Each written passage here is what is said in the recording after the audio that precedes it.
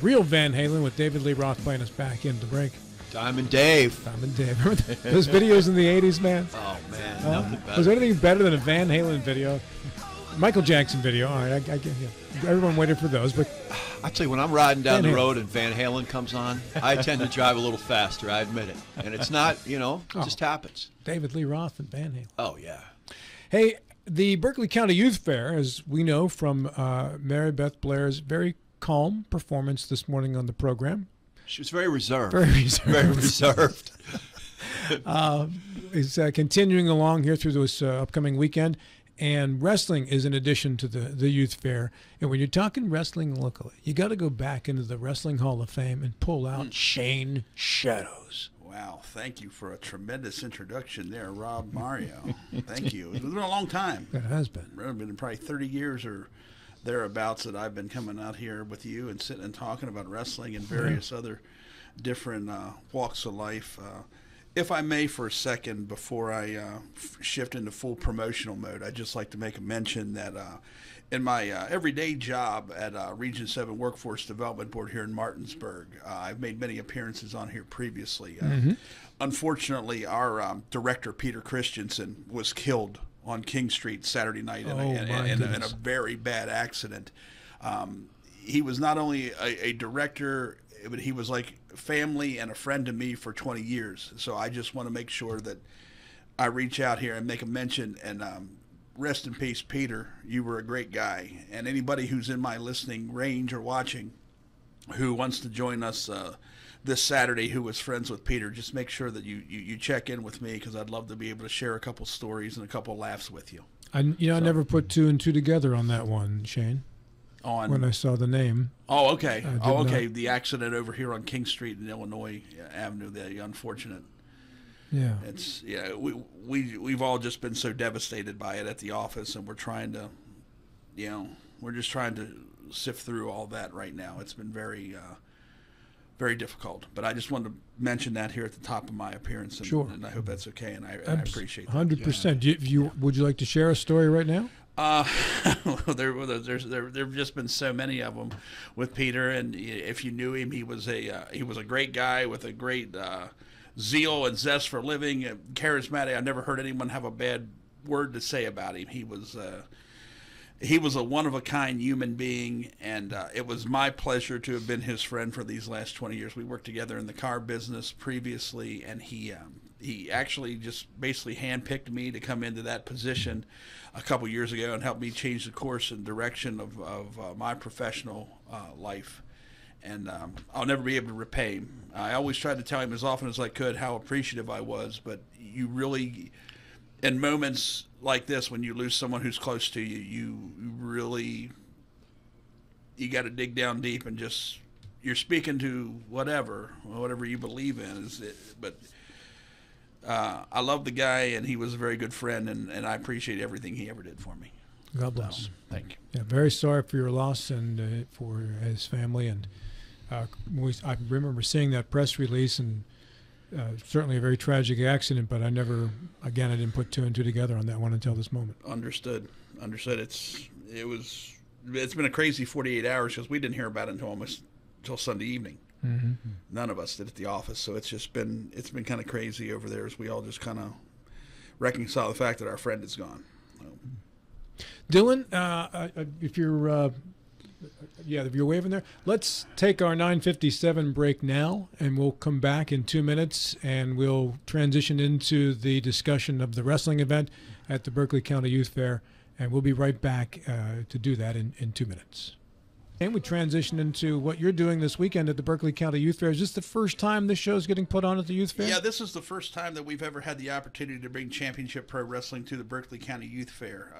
This has been something that's been like my passion and my love and my side job since 1992. I put together professional wrestling events, and obviously I've wrestled extensively all throughout about an 8-state region. So we've been fighting for years to try to get an opportunity to get in to be part of the Berkeley County Youth Fair.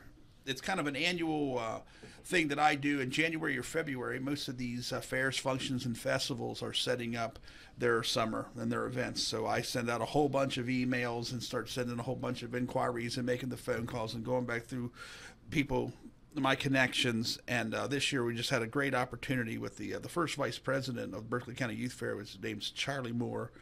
And he called. He said, "I'm looking for somebody to really take this slot, and I'm very interested in what you're doing." And I said, "Well, let me explain to you exactly what we do. Is we bring the excitement of what you see on television right live and smack to you in a very small and intimate setting." Now, the Berkeley County, the main arena holds, I believe somewhere in the neighborhood of 1,500 to 2,000. So, there's not a bad seat in the house. It's very big bleachers, and you're right on top of the action. And the carnivals and the fairs and the festivals are the heartbeat of the professional wrestling business. They have been doing it, going the whole way back to what they used to call the AT, or the athletic shows in the early part of the 20th century, where a local guy would take on an out-of-town wrestler who had a reputation of some degree, and they would put the money on the line like that way. Here, beat the guy coming in from out of town, the Russian Lion or whomever. And it was big. It was very big. It's rooted in the carnivals, pro wrestling. And we're happy to be taking part of it. I mean, there's a lot of professional wrestling. It takes place all around on a weekly basis. And some of them are very good and some of them are questionable. But it's still the heartbeat, the very heartbeat of the professional wrestling business right here in the carnivals. And Berkeley County Youth Fair giving us an opportunity to be part of it this year. We're just thrilled. What time Saturday? 2:00 in the afternoon, 2 p.m. bell time. They wanted to put us in a slot where we were bringing people in. I believe is that the last day of the fair, or the next to the last day of the fair? Saturday is. Yeah, I believe it's the last day. Yeah, so they want to bring something in. I got a whole list of things because I told Charlie that I would try to get whatever events in mentioned from now until then that they're doing, to try to whatever I can do to help. Well, Mary Beth Blair mentioned a lot of stuff. Oh, she mentioned a lot of it right. See, I didn't. And she'll be on again Thursday, so you're good. Oh, okay. So now we can just talk about me. Yeah. Yeah, you're fine. I mean, looking at you, Shane, I wouldn't think you were a wrestler, being as gigantic as you are. Jeez. Well, I used to be a lot less gigantic. But I guess, I mean, I clock in, in the 285 range at 6'2". One time a day I was smaller and faster. I was what they call a junior heavyweight or a cruiserweight style wrestler. Now I'm a little bit older now and slower, and I don't wrestle as often as I used to. How long has it been since you've been in the squared circle? 2 weeks ago. Oh, still pretty recent. Yeah, I still do. I do 10 or so of them a year where I physically get into the ring, but I don't over emphasize my own performance at this point. At my age and my level of experience, I'm a lot better suited to fill in if somebody's hurt or someone doesn't show up as scheduled and so forth like that. I'll fill in more often than I'll schedule myself into something prominent. Well, I can tell when you've been wrestling, because usually when you have been, the back of your head will be flatter from the folding chair being bashed over your head. But it's coming back out. It's popping back out good now. It's coming, but now the hair's gone. Are you just promoting this weekend, or will you be wrestling? Well, I will. There's a very good possibility I'll be in the ring. I mean, there's been a couple of scheduling snafus. I'll definitely be wrestling this week. We're doing a 2-night engagement in Cleveland. The Cuyahoga County Fair, which is right outside of Cleveland. We have been very fortunate that we secured that little piece of business. We got a 2-nighter there, and then we're coming in for Saturday afternoon. I might be just tired enough just to sit out and watch on the sidelines on Saturday. How many wrestlers do you usually bring for one of these events? Well, let's say the average is probably, all told, anywhere from 12 to 16. Wow. 12 to 16 different guys. We like to try to give it some variety. Obviously, I've been doing this for a long time. I kind of subscribe to what they call the old school of wrestling. I'm not big into. You see a lot of different things. I don't know if you. I know Rob has watched. I don't know if you guys have really ever watched wrestling, but yeah. I like to try to do things a little bit more traditional. I don't like a lot of three-way matches and a lot of hardcore. There's people hitting each other over the head with bricks and sticks and tin cans and rubber bands. I'm not. Sometimes wrestling gets wild anyway, but when it's just when guys are doing that type of style on purpose, and you can go on the internet and see guys, lighting stuff on fire and flipping each other through barbed wire. There's absolutely zero talent involved in that. What we do is a hard physical business with elements of show business, of course, but we're not trying to light anybody on fire, and that's ridiculous. We want families to feel safe coming with their children and introducing their kids to the wrestling business. I used to go when I was a child. My father took me, sometimes against his will, but he took me, and it was just what I loved. And if you go too far out, I'm kind of getting off on a tangent here, but if you get too far out and away from the type of things that people feel like they can do with their wife and their kids, you're just playing to a very minuscule audience of people who just like root for car accidents and crashes. And he's not, just to clarify, he's not saying that you should throw your wife and kids off the turnbuckle. No, absolutely not. I'm once in a while. I mean, I've had to grab my children, and well, and that's what you got to do. Well, that's one of the big problems with children today is there's not enough grabbing of them and telling them to behave. There is a lot of that. Like, come here, kid, and just give him a good, right there like that, and ram his head into the buckle, give him a slam. And then you cover him, and then you're looking around for the ref, and it's like, well, geez, your ref's not here. And the wife comes in and starts very slowly, and she does a slow count, and then I got to complain at her and come on, pick up the pace, Carrie. Could you put Bodwell in a figure 4 leg lock right now? I absolutely. Oh, he absolutely could. I absolutely could. Let's do it. I'll hold the camera. Yes, yeah. Let's get it done. Yeah. John, would you lay on the ground and he put you in a figure 4 Yeah, leg it's lock? not going to happen. yeah. Is my chiropractor's listening? I'm going to need a double session this afternoon. Have you ever had I've had a figure 4 leg lock put on me. It's painful. Yeah, it is really brutal. You've never had it done, dude? No, it's when I was in my late teens or early 20s, just a bunch of us that were totally into wrestling, and someone knew how to do a figure 4 leg lock and did it, and you are in trouble. Dylan's got his ears on because I know he's into wrestling too. Oh yeah, big time. All right, I understand, and I see what you're going for with this. We're not talking like ECW or anything. We're going like old school NWA. We're going like the NWA and World Class and Mid South, like a better quality of actual in ring wrestling as opposed to a. I mean, wrestling inherently has a certain circus like atmosphere. That's kind of what makes it fun. Black hat, white hat, good guy, bad guy. Cowboys, Indians. I mean, that to me is wrestling, and we do all of that. And did you see the Ric Flair documentary? I have. What did you think of it? It was because he bridged both styles of wrestling, the classic and then the old Vince McMahon showmanship. Sure, absolutely. I mean, Flair's probably the best ever. Sometimes in the documentary, you kind of get lost in the idea that he got lost in who the real person was Ric versus Flair. being Ric Flair. Yeah. And there's good and bad to being like that. But dude, I grew up on Bruno Sammartino and Dominic DeNucci. Dominic. My grandmother would sit there on the edge of her couch, and she's the one that turned me on to it. And she'd be sitting there rooting for her Bruno and her Dominic DeNucci because they were a tag team as well as individuals. I met Bruno a few times. I never had the honor of meeting Dominic. Even as recently as, I don't know, probably 8 or 10 years ago, we were going to bring him to an event just to have him and have him sign some things, as I had never had the chance. And then he got sick, and he just died here in the last few years. Dominic DeNucci. Yeah, but there's a guy over lives in Pittsburgh area by the name of Kenny Jugan, Lord Zoltan, and who traveled with Bruno a lot and drove Dominic around and so forth like that. And, you make a lot of good connections in wrestling, people who are like-minded, who you might not have met otherwise because they live so far away, or, you meet a lot of great people in doing this. I got a chance to meet Bruno Sammartino in 84 or 85 when I was working at KDKA Radio in Pittsburgh. He was a guest on their sports talk show, and I was the producer.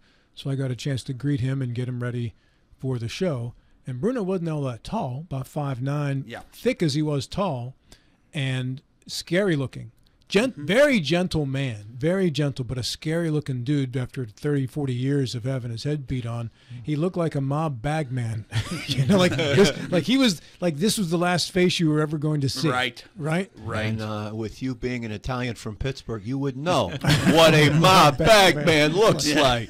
Let me tell you something. I have had the pleasure of working in the ring and promotionally with 10 different former world heavyweight champions, and I've been in the ring with dozens of Hall of Fame or Hall of Fame level professional wrestlers and guys from the whole way down to their first matches, and there was nobody who I was more in awe of meeting and just shaking a hand of than Bruno Sammartino. It literally gave me goosebumps to meet the man, and it was, my son went with me. My oldest son, Jeff, went along with me to meet him, and I think it was at a mall.